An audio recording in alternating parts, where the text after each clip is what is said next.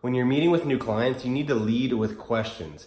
Hey guys, the Daily Dose tonight's coming from my basement gym, getting my second workout in of the day. I had an amazing day, got a early workout in, 2-hour bike ride from 6 a.m. to 8 a.m. on Saturday morning, and then spent a lot of time with my family, my 3 kids today, so that was really cool. And getting another little workout in, strength and conditioning after I put them to bed, because I'm getting ready for a 50 miler and then an Ironman at the end of the year. So I'm excited about both of those events.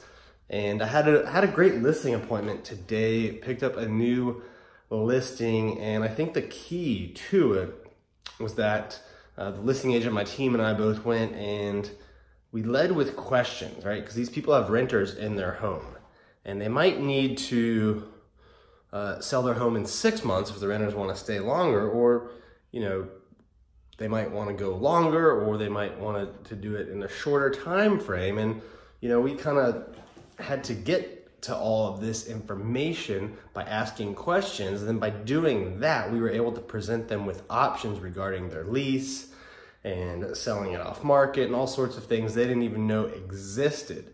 Right? So that's the problem when you go in with a predetermined script, you know, because not everyone's going to fit into that script. And that's the problem with really all the scripts. I just haven't seen any scripts out there that work if you're super rigid.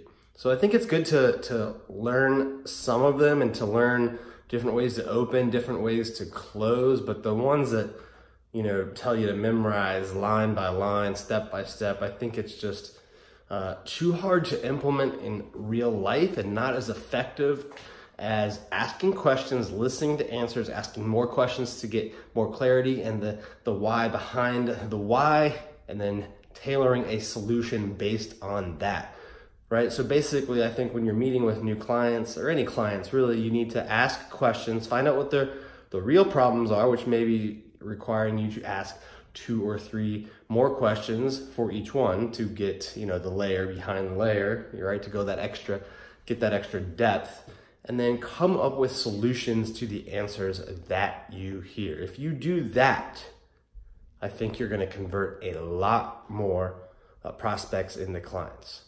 So let me know what you guys think. Let me know if you disagree. Give me a thumbs up. Leave me a comment. Let me know if you think I missed something on that. And share this with someone that you think could benefit from it, please.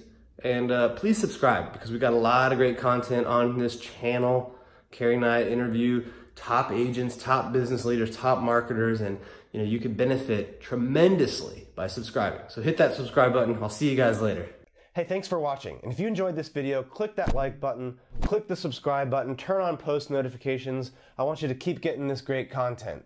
And if you want even more exclusive content and direct access to Carrie and myself, click here to learn about how to get a free trial period in our exclusive Inner Circle. Thanks again for watching, and I hope to see you again.